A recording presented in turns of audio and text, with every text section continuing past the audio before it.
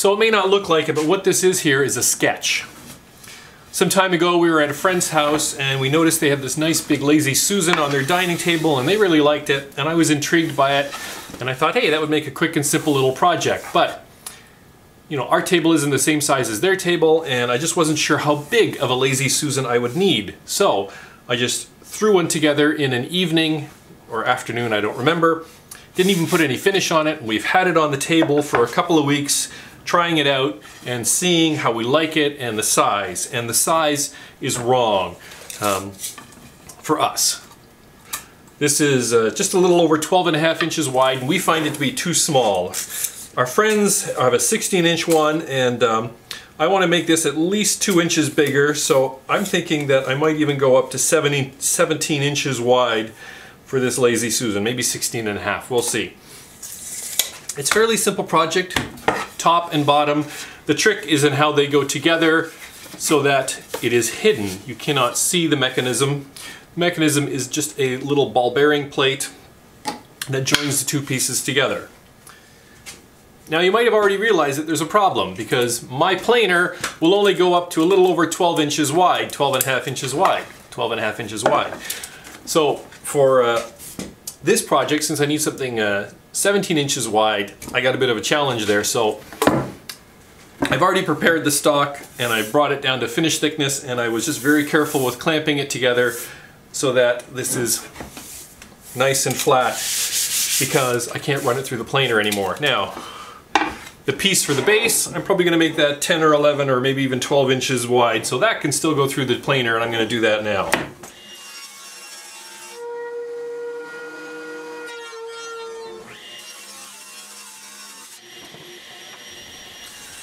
I cut my blanks into squares on the table saw because I want to connect the corners so that I can find the center for drawing the circle, but also I need to be able to mark the spots where I'm going to drill the mounting screws for the bearing. So I'm taking the ball bearing and I'm placing it over the X that I've drawn, connecting the corners, and I'm finding where the lines show up through the mounting holes.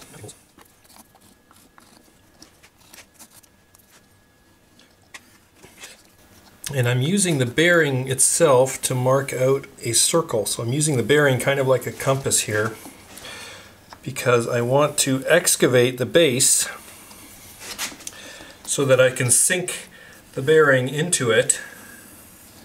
And I need to have room for the top piece to turn. So you might ask, why am I putting all these marks on if I'm going to route it out? Because then that's going to route away all my marks. But what I'm going to do is I'm going to drill deep into these mounting holes and I'm going to drill deeper than what I plan to excavate, and so that way I'll still be able to find where the mounting holes are for the bearing later on. I don't have a fancy beam compass, I just have a piece of wood with some holes drilled in it at the right spot, and then I put my awl at the one end and I stick a pencil in the hole at the other end and I use that to make myself a circle. Simple works. So the next thing I'm going to do here is I'm going to excavate for the bearing. I'm going to use that with the router here. I have a bottom cleaning bit, so the card bite goes right across, so it should clean out the bottom nicely. And I'm just going to put it in here and I'm going to do it freehand. I'm only doing it in the bottom, I'm not doing it in the top, that way I'm only doing it in one piece of wood. I'm doing it freehand because there's no reason not to. Here's my practice piece, and you know, you cannot see the excavation. It's hidden between the two pieces of wood, so nobody's going to see if you wobble off the side a bit. So really, you could set up a nice template so you get a perfect circle, or I could do it on the CNC, but there's no reason for it. Just put it in the router, do it freehand, slow and steady.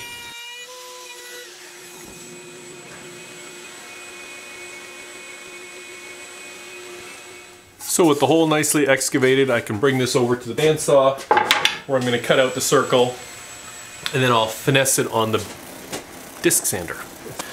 My next stop is the router table where I'm going to round over the edges, top and bottom, of all the pieces just to smooth it all out and give it a nice gentle edge. That'll also hide any, imperfections in the perfection of the circle as well. These are going on a kitchen table, so of course they're going to get wet sooner or later, so I want to do a nice polyurethane coating. But first I'm going to wipe on a little bit of shellac, which I think will give a nice bit of a head start on the color, because polyurethane, you know, it's just going to be so clear. And shellac they call sort of the universal sealer, so it can go underneath anything. So after the shellac, I wiped and brushed on several coats of polyurethane, and we're almost done.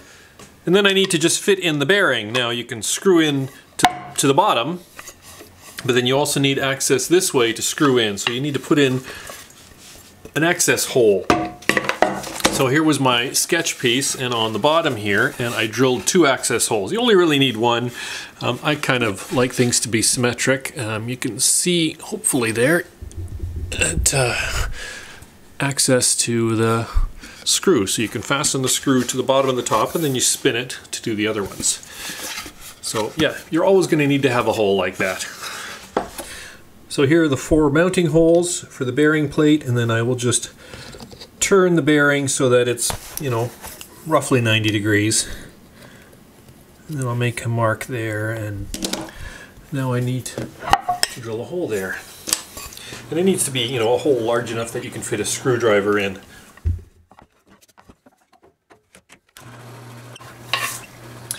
So I totally forgot that I'm going to be drilling into this after I've already finished it, so I need to just wipe a little bit of polyurethane inside this hole just to help seal it up. Do that for a minute before I move on to finishing things off.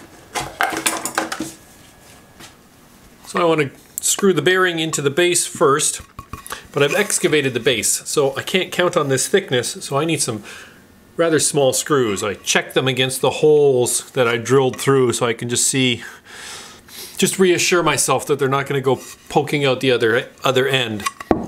Now I can see the holes here from the previous time, but I'm still going to make sure I've pre-drilled. I've got a little flag set here matching the depth of the screws that I'm using. I'm going to go in just to make sure. Yeah, probably don't even need much. Yeah. Looks like I'm just going in about 1/4 of an inch there at the bottom.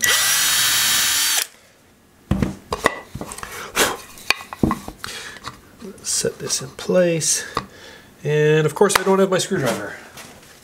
Robertson, of course. Green-handled Robertson.